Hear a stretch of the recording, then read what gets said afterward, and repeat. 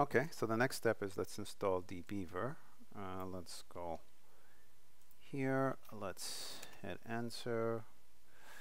I'll click here on download. And of course I went the Windows version. I'll grab here the installer. And again, remember this required us installing the JDK 13. Of course, we need a database to play around with, so please install the database first. Okay, let's go show in folder here. Let's install this. I want it in English. Thank you. Click on next. I'll just say for me, just this user. I'll associate SQL files. If you didn't do this previously, don't worry about it. It's installing.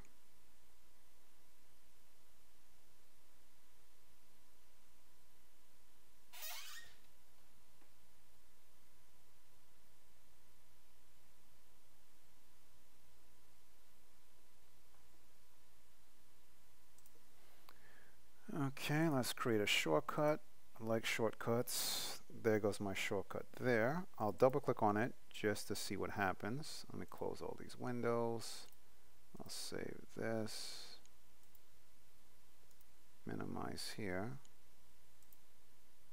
Allow access.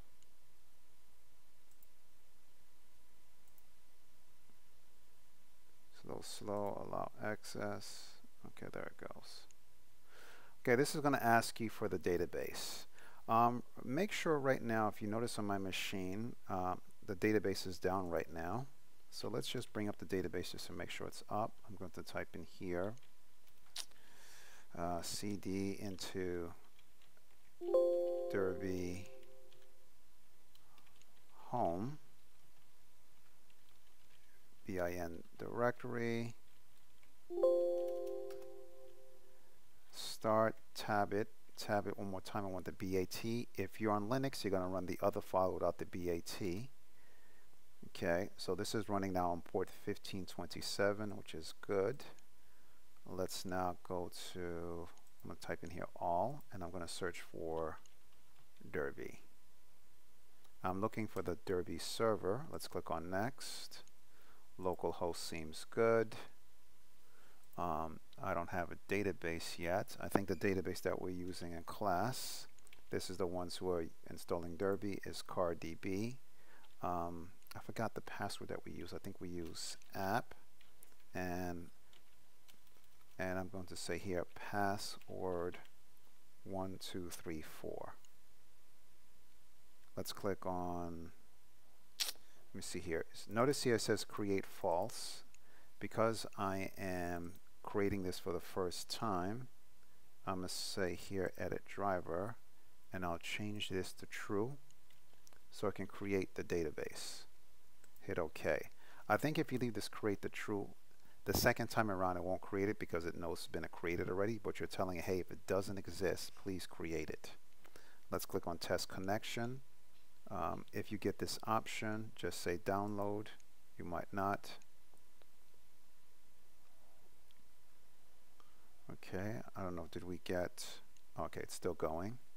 It's saying that the connection test, it looks like everything was successful. I'll hit OK. Let's click on finish. Click on OK again. I'm going to say close for now. I'm not asking for tips right now. I'll say download, whatever it's asking me for, I'm just going to say download. And right now I have an empty, I didn't want the sample database, but it gave it to me anyway.